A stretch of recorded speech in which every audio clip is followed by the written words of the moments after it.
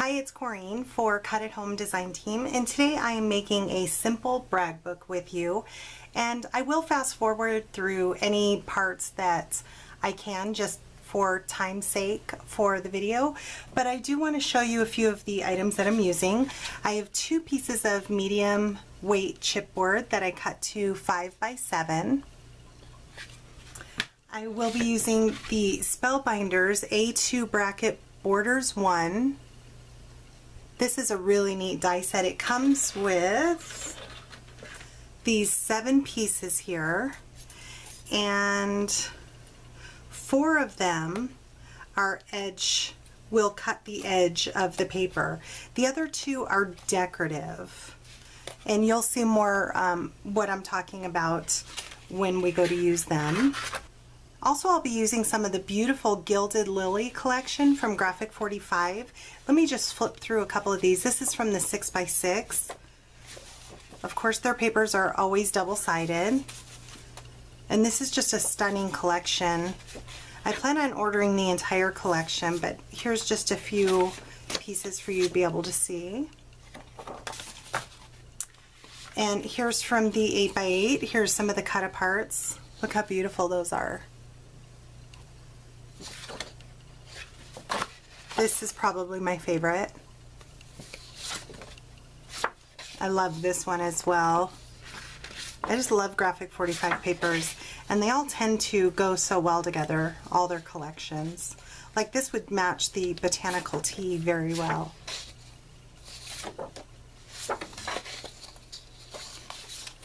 Here is from the Tags and Pockets.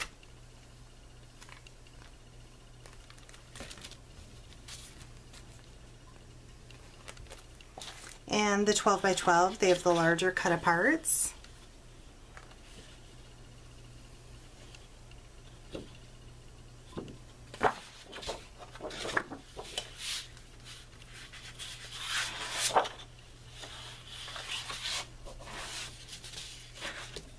This might be my favorite. I said the other one, but I just love all of them actually. So let's go ahead and get started. I'll get the supplies together that I will be using. Okay, so I prepped some of my stuff, and what I have here is my papers. I cut them from the 8 by 8 collection, and I've already adhered the back cover and the inside of the back cover. Here is the front cover, and I left this one to do on camera. This is the Angel Craft tape in the 1/4 inch. It's a very strong double-sided adhesive. It also comes in 1/2 inch if you prefer to use that.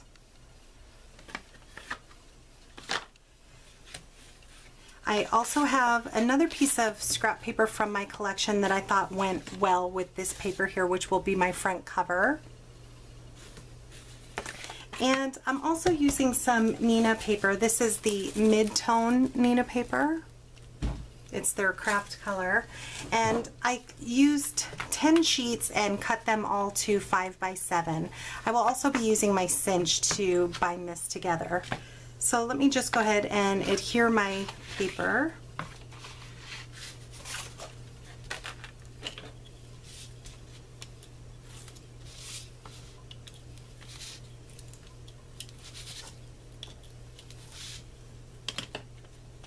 You can also use Angel Craft Podge,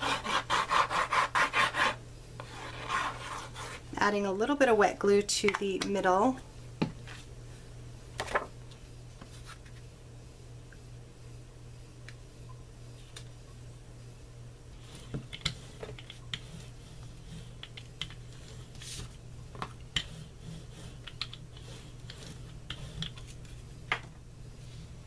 And now I'm going to ink the edges in Vintage Photo Distress ink.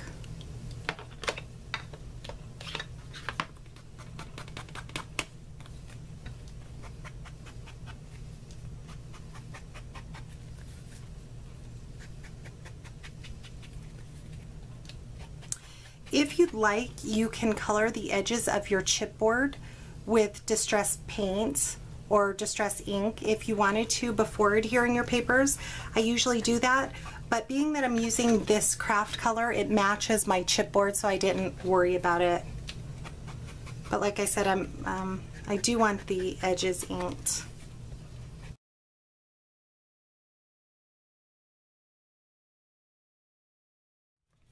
Okay, so now that all these edges are inked, I'm going to be cutting this piece of paper. And these border dies are meant for an A2 size card, which is 4 1/4 by 5 1/2. So this sample here is 5 1/2, and let me zoom in just a little bit. So again, this is 5 1/2 wide. So if you put the blade, it has little notches on either side, this side here and right here. You can line up those notches to the edge of your paper, and then you'll want to tape it down so they match up perfectly on the edge of that paper. That's how you can get a perfect card cut for the front of your card. Okay, but I'm using a little bit smaller piece. I'm using a 5 instead of a 5 1/2, but that doesn't matter. I'm just going to match it up as best as I can. And I'm going to use a ruler. You don't have to do this, you can eyeball it, but I want to mark it to help me with my guides. So I'm lining it up at the 0 mark here. And then I'm also going to use my T-square to help me extend that line just a little.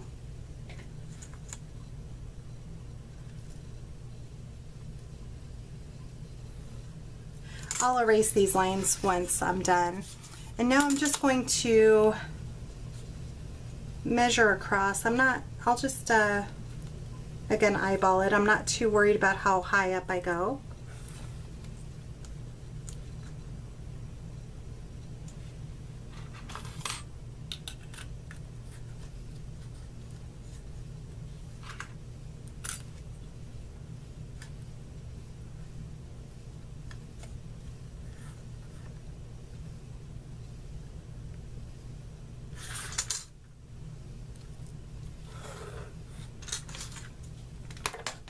And now the first thing I want to do, being that this one is an edge cut, so it's going to cut the edge of my paper, this one is just a decorative cut. I'm going to tape these together and they line up perfectly. I'll use a little bit of washi tape.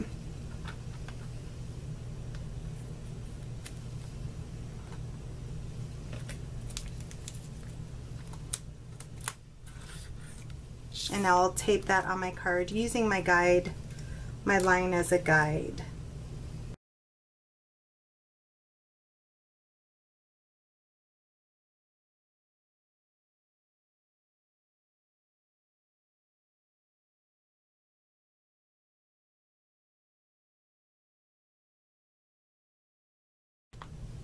And now I'm adding another border die here. This will not cut, this will just cut out this decorative piece on the inside. And I'll add more washi tape to that to hold it down as well.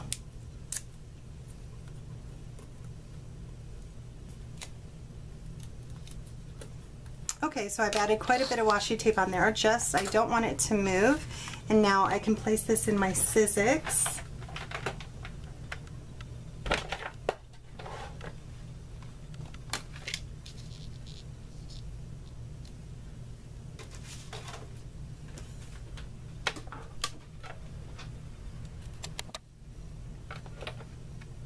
Okay, and I like to run this through a few times if I'm using a thick paper, which Graphic 45 is pretty thick.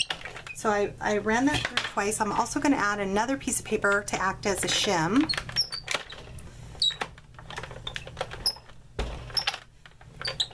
And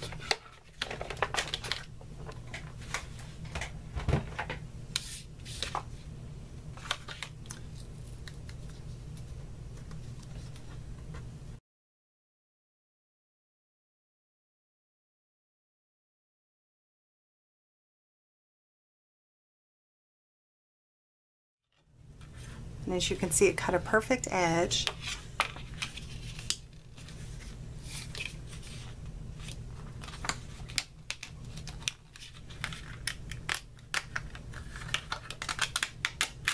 You can also use wax paper in between your die and your paper, and it should get all those pieces out. But if not, they're very simple to just pop out.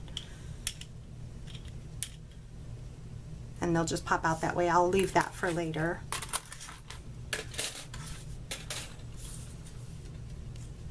So here is what our edge looks like. Isn't that beautiful? Let me hold it up under a piece of paper. So it just peeks through to the other paper.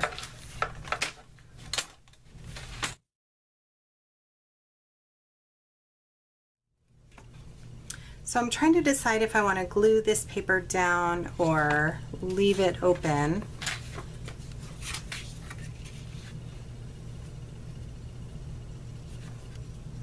I also like it with white behind it. It really makes this cut stand out. So I think I'm going to cut a white piece of paper quickly as well, just using the edge die.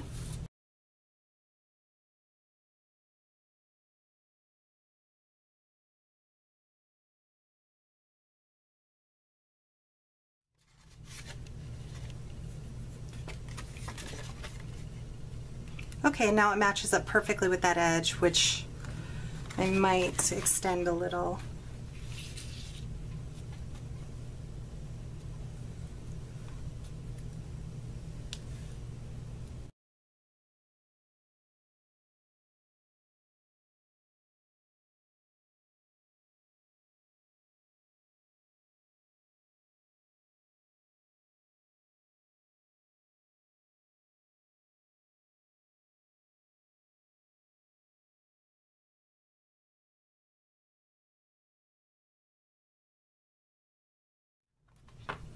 So now I'm going to use my cinch to bind this together.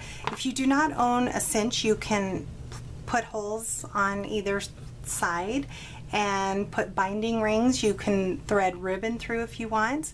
They also have those things at the office supply store that you can put through and bend down. I forget what they're called, but there's many ways to bind this if you don't own a bind-it-all or a cinch. So let me go ahead and fast forward through that.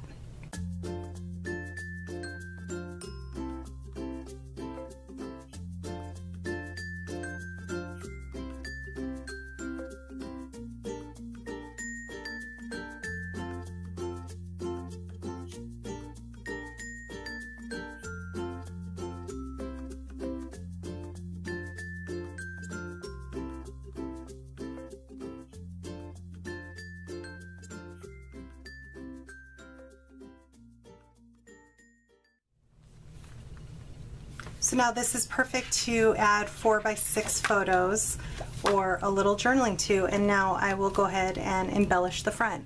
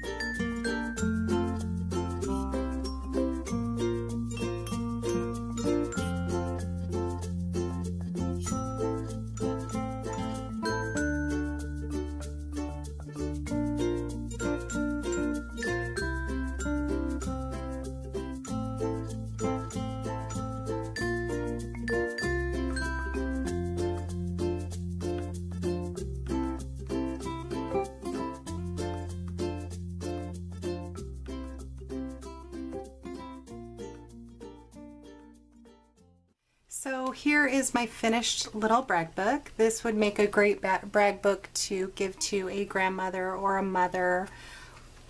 It was very simple to make, and I hope you've enjoyed today's process. If you have any questions, please leave me a comment, and please check out Cut at Home's blog where all the products will be listed along with detailed photos. Thanks so much for watching.